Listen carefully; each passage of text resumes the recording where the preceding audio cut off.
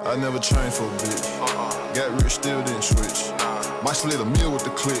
Fake love, I don't feel that shit. I spent a dub on a fit. Named Google Tensor, the chipset lineup is the result of an enduring partnership with the semiconductor division and Google's own engineering talent. And as we are slowly closing toward the launch of Google Pixel 8, speculations regarding Tensor G3 have been popping out left and right. Thanks to a source inside Google, concrete data regarding the processor of Google Pixel 8 is out. Codenamed Zuma, we now have all the things required to get an early glimpse of the Google Tensor G3. So, let's see how it will actually compare with the predecessors.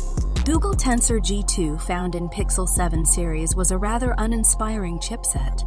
Its CPU performance was lackluster when compared with the Snapdragon 8 Gen 2. After all, when the Google Pixel 7 devices were released, the cores of CPU were already 2 generations behind the competition. The Tensor G2 chipset came with a 4+2+2 core layout. In comparison, most of the other chip vendors utilized the 4+3+1 layout with a single big core. So the only processor change that Google Pixel 7 saw from Pixel 6 series was a mid-cluster upgrade. Tensor G3, Google will finally make the Pixel 8 series more up-to-date.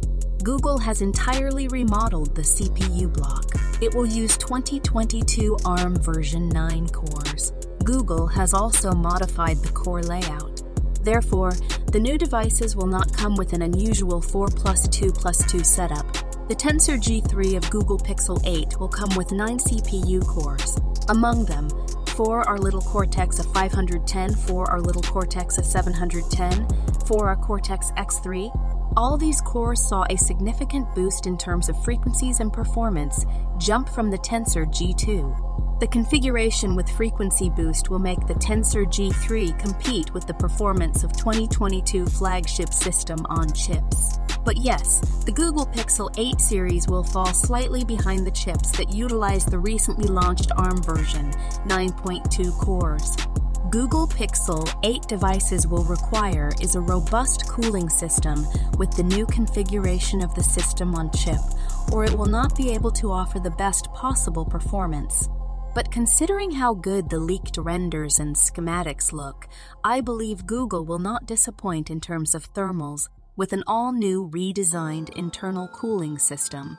Google Pixel 8 series will enjoy new security technologies.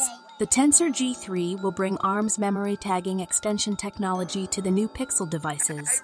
This technology is efficient at preventing some memory-based attacks, as well as zero-click attacks, which became famous a couple years ago. This offers you a peace of mind against sophisticated and malicious attacks. Other phones already have this support, but the support is only on the hardware end. Android 13 did enable this feature natively. The bootloader of Pixel 8 will be the first to introduce it in the Android space on the software side.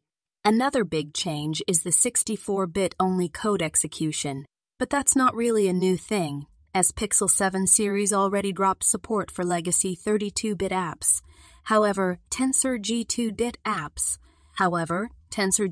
DIT libraries on board, along with 32-bit libraries on board along with 32-bit capable cores. But this will change with the Google Pixel 8 series moving to 64-bit only.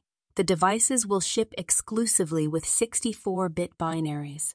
The Tensor G3 in the Google Pixel 8 series will finally bring an upgrade to the video block. It will be the first ever chipset with Avon encoded within and will make the phone reduce the video's bitrate without compromising the quality of the video recording, making for high-quality 4K videos with a smaller file size. Google has always focused the graphics unit on the Tensor lineup. While the inside source did not provide an exact core count, it will likely feature a 10-core setup. This will eventually complete the Tensor G3's GPU with full-fledged ray tracing capabilities. So you can expect to get a better overall gaming experience with the Google Pixel 8. Aside from all these, the Google Tensor G3 will bring an improved TPU for AI. Smartness.